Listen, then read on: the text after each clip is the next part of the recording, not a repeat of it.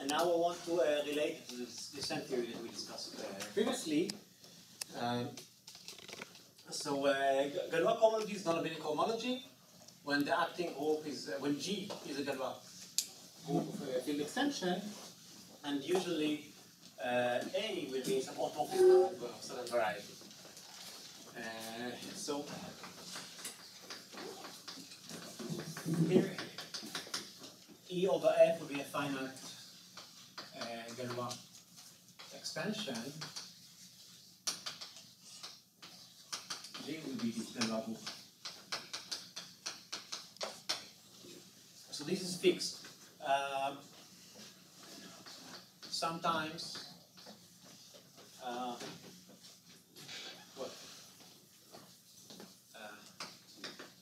this will be infinite, and this will be pole finite.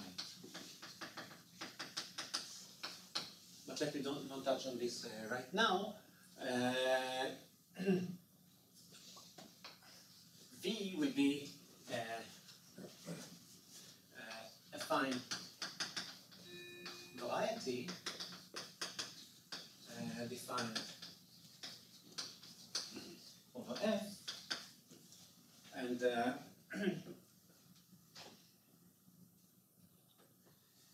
and we defined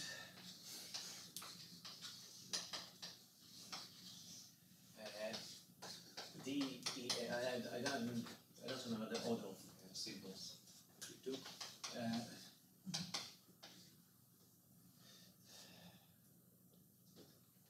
F forms of V modulo F alone. So you extend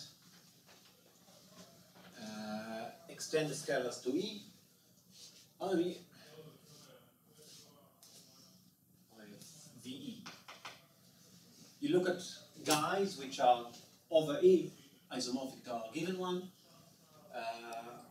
and of course whatever is already isomorphic over F, I want to think about it as trivially.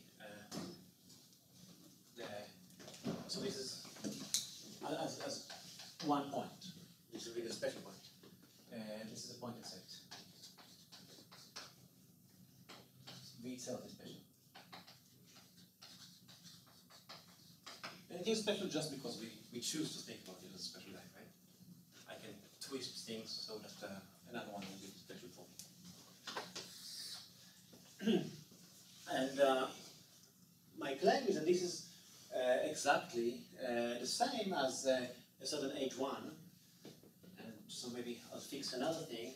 A will be the automorphism over E of E. Note the auto of a variety need not be an algebraic group.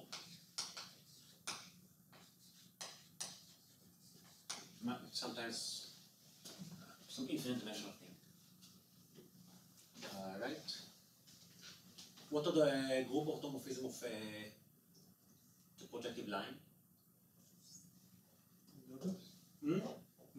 Right. This is PSL2R acting by Möbius transformation. This is algebraic groups.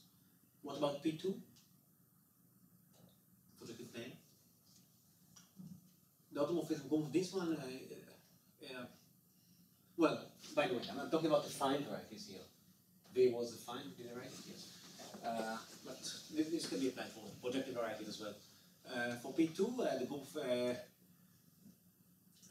self-rational transformation of it is called the Kermona group. It's infinite dimensional. And or maybe take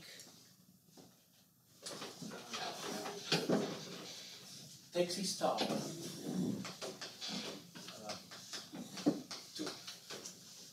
This is a two-dimensional group. What is its isomorphism group as an algebraic group? Does anyone know?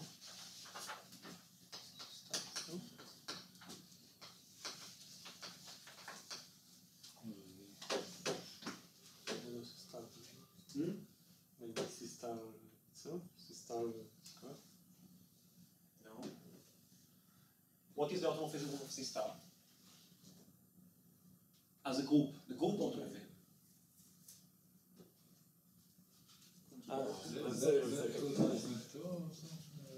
It's Z2, just the inversion. But you have also the transposition. No? A transposition is not C automorphism. Yeah. C automorphism. Yeah, I'm asking for C automorphism. Okay.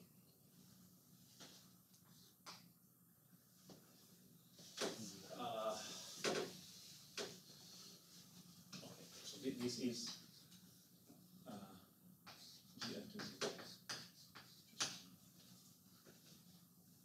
you notice that the category of Torah is equivalent to the category of 3 abelian groups. This is classical chapter. This is a chapter in Borel's group. So this is the automorphism of this square. So there is some contrarian duality. This is the group of characters or co-characters on this one. This is just a remark. The automorphism group of a variety or even an algebraic group need not be an algebraic group itself. So typically this is just a group. Is that E automorphisms? E automorphisms, yes. Sorry.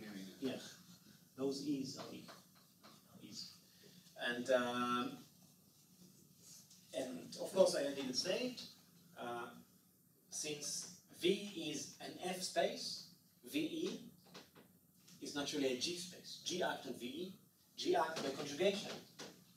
Conjugation, I mean, of applying an element of G on VE before and after applying an automorphism. So G act by natural conjugation on this thing. Group.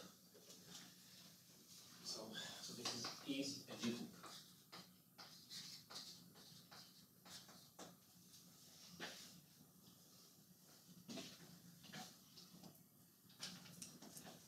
Now, given a form V prime,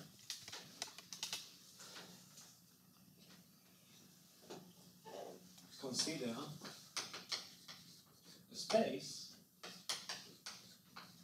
which is not empty. Look at all isomorphisms defined over E between V.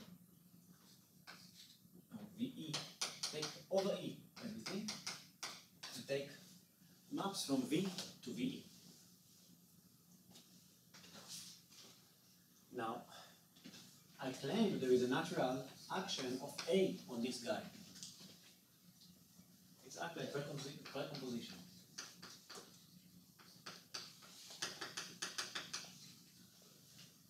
You see this?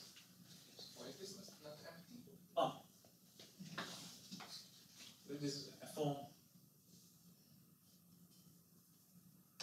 of V prime. Oh. V prime by assumption is something. So this might be empty. I call V prime a form.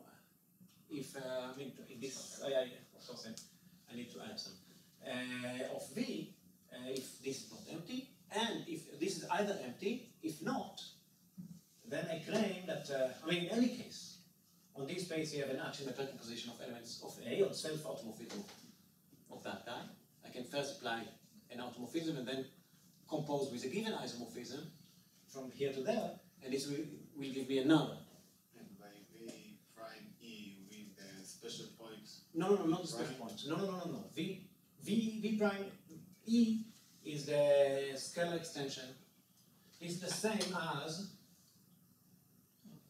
if you want, in algebras, isomorphisms of take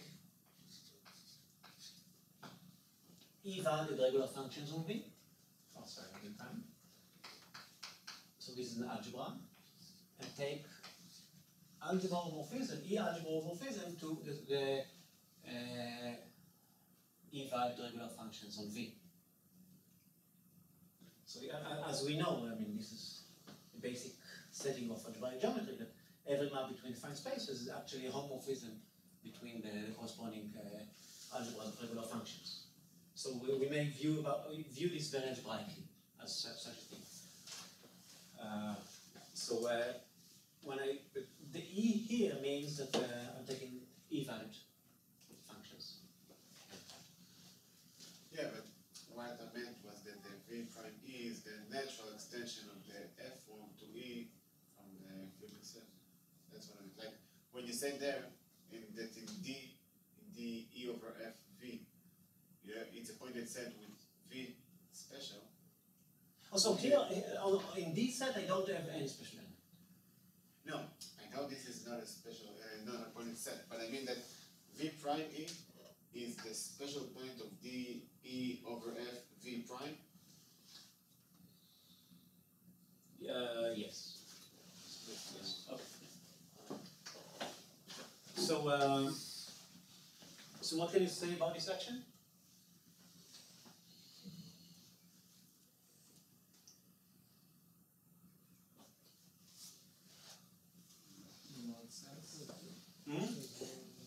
As an A space. This is an A space. This is my X. This space is my X. I act on it. It's principal homogeneous. And it's principal homogeneous. This is general nonsense. The space of isomorphism between two isomorphic objects is always a principal homogeneous space of the space of automorphism of either one. And as you see, there is by action, there is the twisted A prime acting here, the automorphism group of this one, and A acting here, and this principal homogeneous space is actually more than just one principal homogeneous space. It's a principal homogeneous space with respect to both. So this should remind us of the twisting that we had before. But now I'm really focusing, I'm biasing myself on this V. So this is a principal, thanks Roman again, homogeneous GA space. I mean the principal homogeneity is about the A. G. And notation is a bit bad. So of course I have G act on this, I mean G act here, G act there, and G act on the space of maps between the two by conjugating action, conjugating maps. And so there's a natural action here, it is compatible with that one. So this is not only an A space, it's a GA space. Forget the G space for a minute, the G structure for a minute. I claim that for every two isomorphism, I can compose one with the inverse of another and getting an element of A. So, so it means that the action is homogeneous. Sorry? The action is transitive. Yeah, I explained the A transitivity somehow. And okay.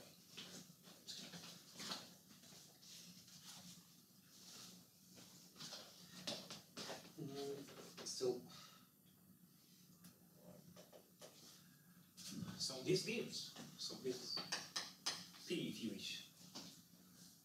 So given this guy, we got that down. So we get a map.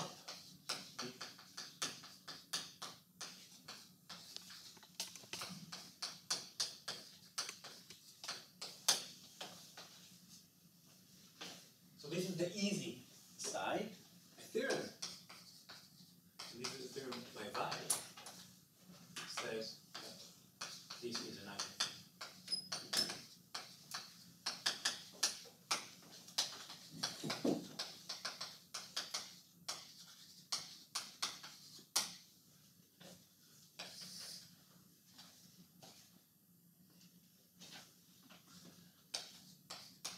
So basically, I will construct for you a map in the other direction.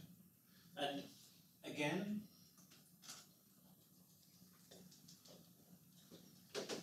let me remark that here I'm assuming V is affine. This is not true in general.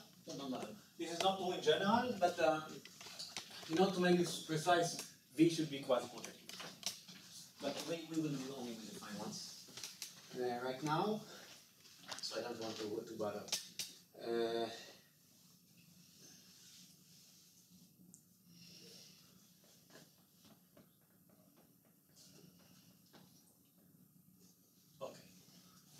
wrote to myself one line. The map back is given by twisting the G structure on E.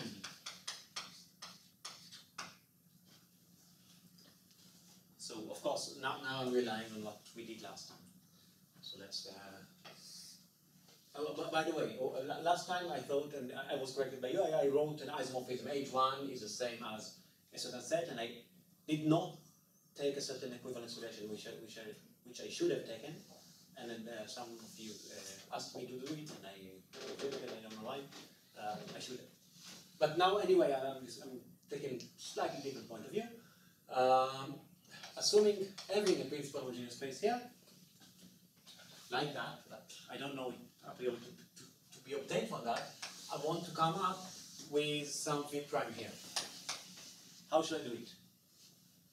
So, we explained last time that whenever I will put on EV a G action that extends, so I'm having a constant function in EV, and I'm having the Galois action here, and if I can extend this action to a Galois action here, this should be dotted, right?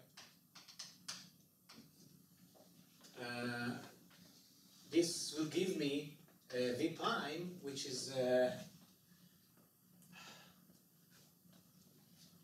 spectrum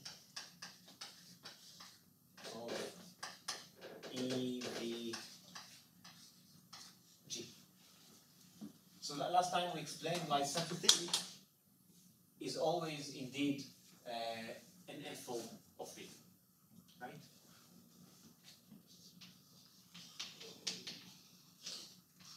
Explain why this is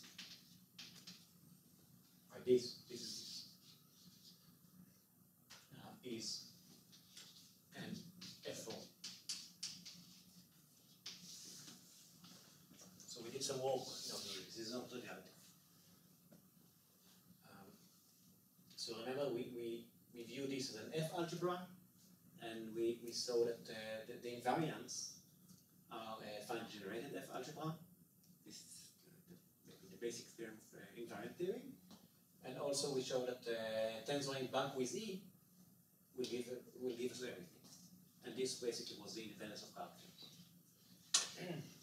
So nothing was too bad, but some work is required. But anyway, now I'm given P, and I need to construct this extended action. But we discussed exactly ways to do it, right? We discussed twisting of actions. By twisting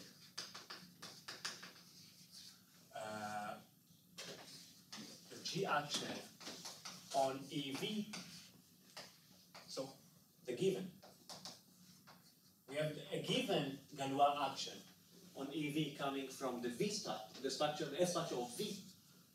By twisting it using P, we get a new action, hence a 4.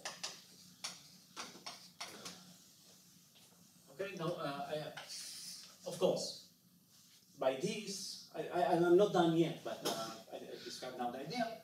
By this, I described a map here, and after it is left to you, check that those maps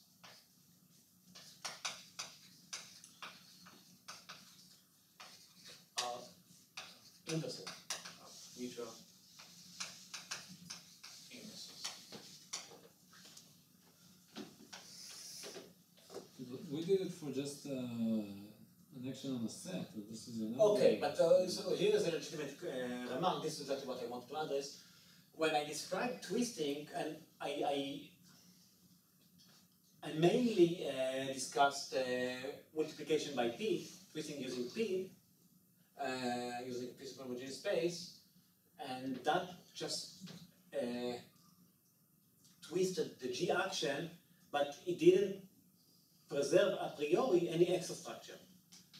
But now, so we add here 1, 2, 3, and it was actually now it is better to take 2 or 3.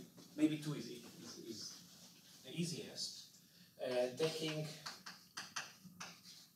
also this is a remark.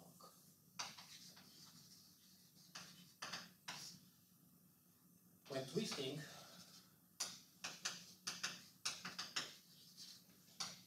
take the 2 point of view.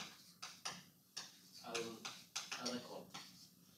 So I'm having A, and I'm having A, G, and I'm having G.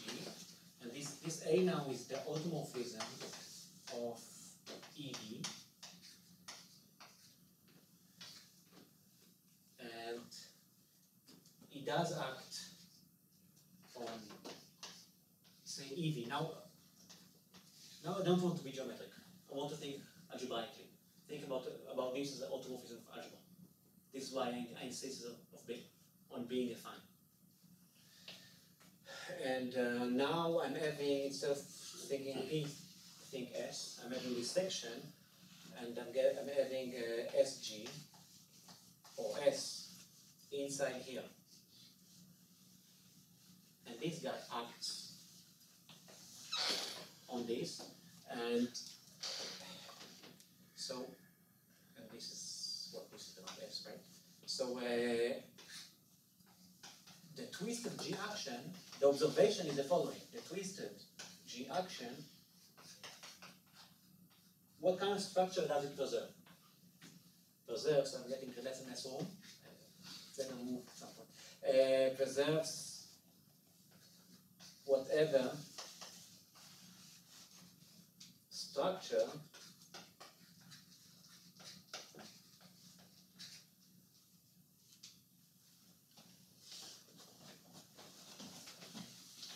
so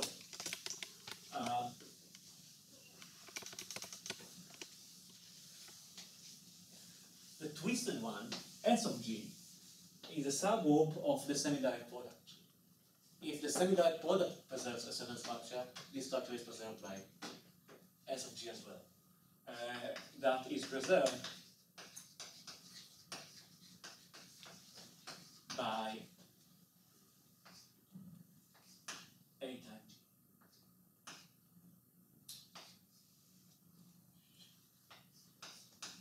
G. For example,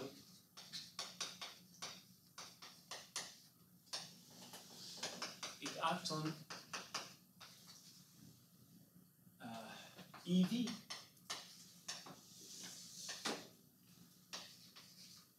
by F algebra automorphism.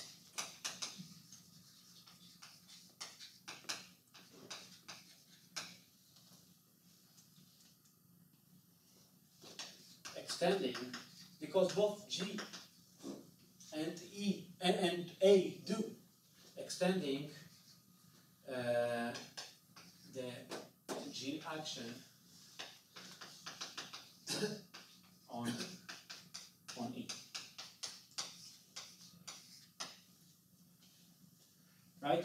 Here, this wasn't an arbitrary action of G. Of course, G should have acted by F automorphism here in a compatible way to the Galois action on the constants. But since this guy, the semi-direct product do that.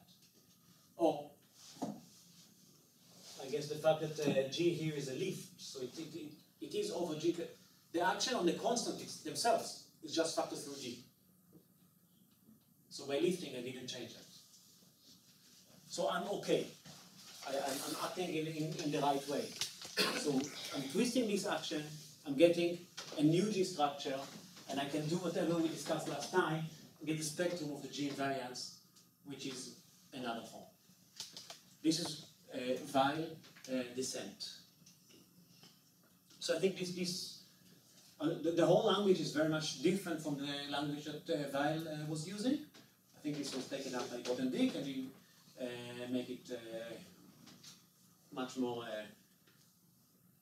abstract, but also much more easy to deal with, all those things. So what did Well do? The whole thing is just language, right? Well, no. So the thing is that it looks like the whole thing is just language, but the actual geometric part is showing that the spectrum here is a form, which we did last time. The algebra. I mean, it's algebra, right? But last time we had some content to the things, and also the formulation of this set. Again, I guess he did form it in a different language, and I'm not sure what was his, but a formulation which is kind of depends only on G on A, and not on the various fields and the variety itself. So to understand that this is an invariant of G and A alone, and this fact is very, very useful. Sometimes you want to compute this set for some varieties V, and then you use another variety which has the same automorphism group just to do it, and use this identification. Make it very easy. Also, I think this became now. Okay, we will discuss various examples. We'll see how we can take this point of view. Sometimes the identification, of course, helps in both ways, but sometimes just the fact that we know that this is an H1 of some sort really helps in computing. It's not empty.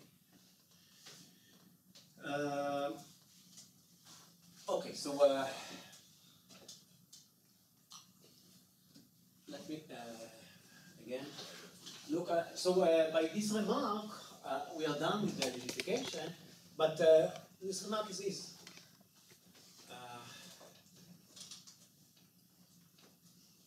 maybe I want to emphasize a certain word.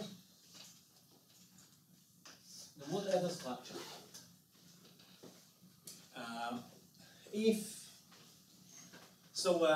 So far we discussed affine varieties, but now take a variety with some extra structure. I want to say that we proved more than we stated, and I don't want to state the most general theorem. I want to illustrate by the most important example for us the extra thing that we proved. Example: assume V is an algebraic group.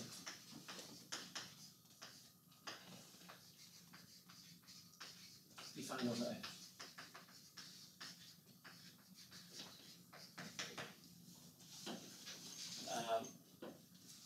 So we may define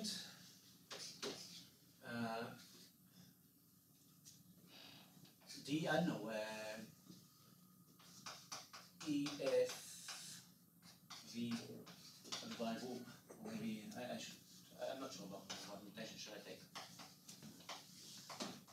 I can look at all algebraic groups. Don't think of V as a variety. Think of V as an algebraic group, a fine algebraic group, and look at all the V primes, which are again F algebraic groups that become isomorphic to V after extending the scalars to V. Then redefine A to be the automorphisms, the E automorphisms of VE as an algebraic group. I should put it somewhere. If you want, in a more algebraic form, think about the algebra EV and take the automorphism of this E algebra, but preserve also the extra structure coming from the group structure on V. So think about it as an OP algebra and take the OP algebra automorphism of that. So this will be my A, right? What I want to claim is that the whole proof just goes through. If V prime is another F algebraic group, I can look at all isomorphism of algebraic groups between the extended varieties, and this will be I mean, I'm just making myself, you know, hopeful. I don't know.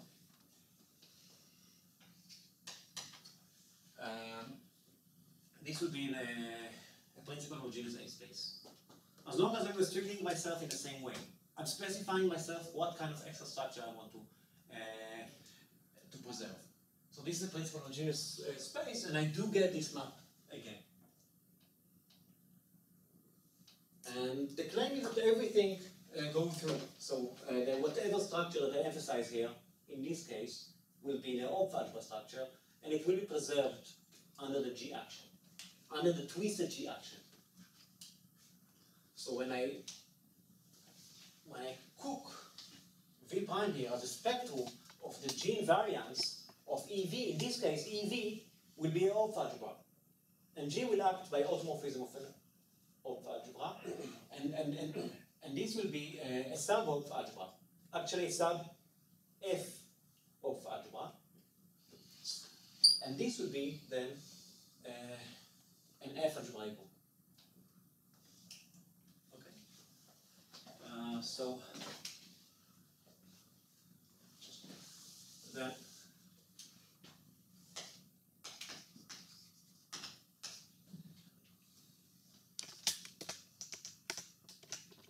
V